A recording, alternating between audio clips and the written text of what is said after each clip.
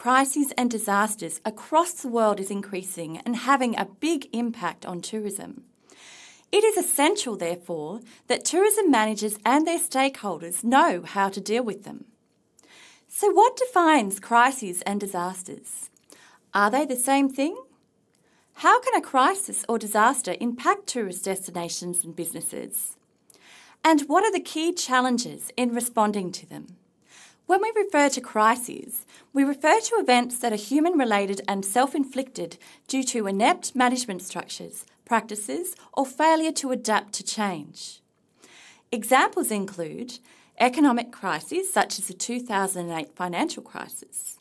They also include crises related to political instability, war, or terrorist attacks. Health-related crises such as biosecurity incidents, respiratory illnesses and pandemics are also classed as crises. In contrast, disasters are natural hazards. Humans have little control over these hazards. Examples include earthquakes, tsunamis, cyclones, bushfires and flooding. Tourism is vulnerable to natural disasters because tourist activities often take place in disaster-prone locations, such as mountain areas, national parks, and coastlines. Crises and disasters can affect tourism because they create uncertainty. This uncertainty influences tourist demand and tourists' willingness to travel to areas affected by a crisis or disaster. We can see from the United Nations World Tourism Organization chart the impact of a number of negative events, including political crises, economic crises, and natural disasters over recent years. This effect can be short-lived in the case of a health crisis, or can be long-running, as in the case of the continuing political instability in the Middle East. The size and frequency of crises and disasters will influence travel demand and the extent of negative impacts faced by the tourism industry. We have outlined what tourism crises and disasters are, but to understand the key challenges in responding to the impacts of these, we need to understand the nature of these incidents. Tourism crises and disasters have a life cycle that has several stages. First, there is a pre-event phase. Here, plans can be put in place to reduce the chance of a crisis or disaster occurring, or reducing the size of the impact if it does occur. This proactive approach can help speed up response and recovery efforts. However, most destinations and businesses tend to be reactive and commence planning once a crisis or disaster hits. This reactive approach means that crisis or disaster ends up managing them rather than the other way round. Second comes an initial response phase, which restores communication, electricity and transport networks.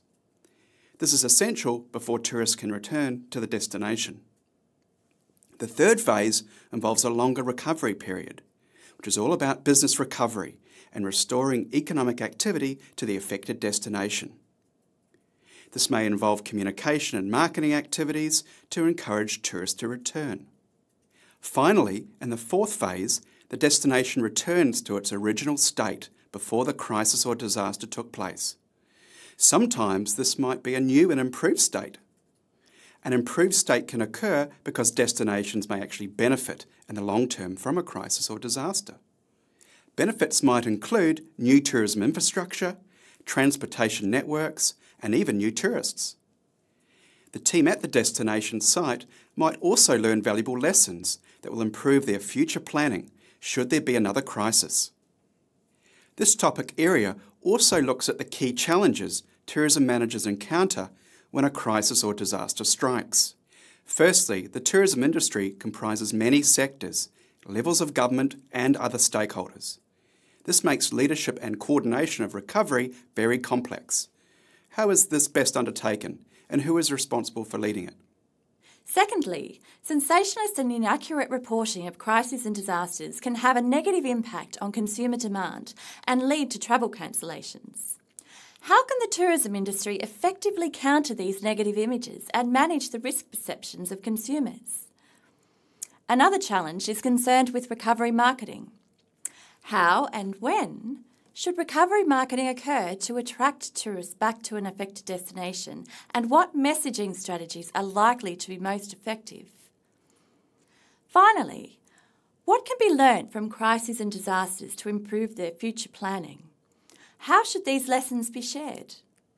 As crises and disasters across the world grow in number and continue to impact tourism, it's even more important for the tourism industry and its stakeholders to know how to plan and respond.